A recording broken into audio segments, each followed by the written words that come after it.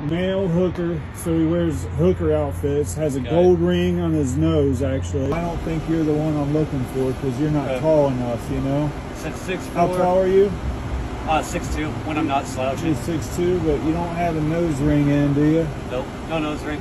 I've never gotten my nose pierced. Let me see your canine teeth. They're fucked up, but... If you like, I'll keep my eyes peeled, but if you got a number I can reach you on. Like, yeah, man. I was going to ask you if you would maybe want to go out trying to help me locate this individual. I mean, I don't know when, but I really need to find this guy. And the reason is the dude hit my uncle in the head with a hammer. What? And it put him out for quite a long time, you know? Okay.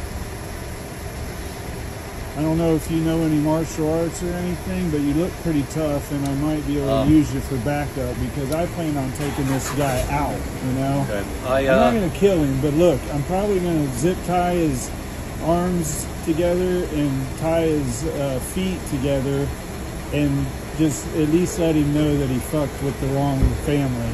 You know what I'm saying? Yeah. Let's see here. Would you mind backing me up? Not a problem. Let me see here. Let me make a note of this really quick. Like nothing.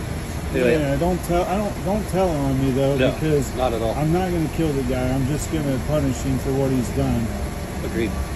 That's where I'm headed right now. I'm probably going to head on over there. I could kind of use a drink after the way my fucking work week went. What do you think your skill might be like with, you know?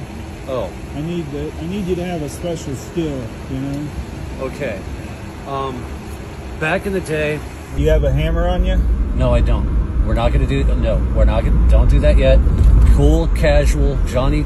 Cool, casual, relax. If they're there, they're there. If they're not, they're not. If they are, we're going to act like not a damn thing is going on, and we're going to chill there until we see them fucking leave the pub.